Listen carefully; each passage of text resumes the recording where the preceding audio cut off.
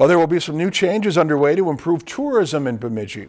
The City Council approved 5 proposals Monday on Reshaping Visit Bemidji, a local convention and visitors bureau. A few community leaders formed a task force earlier this year to strategize its potential. They have plans to move the bureau to the city's Tourist Information Center, where the chamber currently is. Other initiatives include bringing back a marketing team and considering a potential food and beverage tax. Most cities our size have a lodging tax and a hospitality tax to help market their city, and so we're kind of behind the 8 ball a little bit when it comes to competing for conventions and big events, because they have a lot more funds to work with. So that's another thing that we hope that Visit Bemidji will look towards in the future. So it's all about growing Bemidji and bringing people to town and promoting our good town.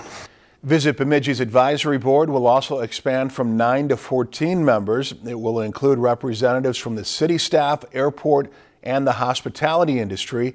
They also want to foster a stronger collaboration between the Chamber, Greater Bemidji, Visit Bemidji, and the Sanford Center. If you've enjoyed this segment of Lakeland News, please consider making a tax-deductible contribution to Lakeland Public Television.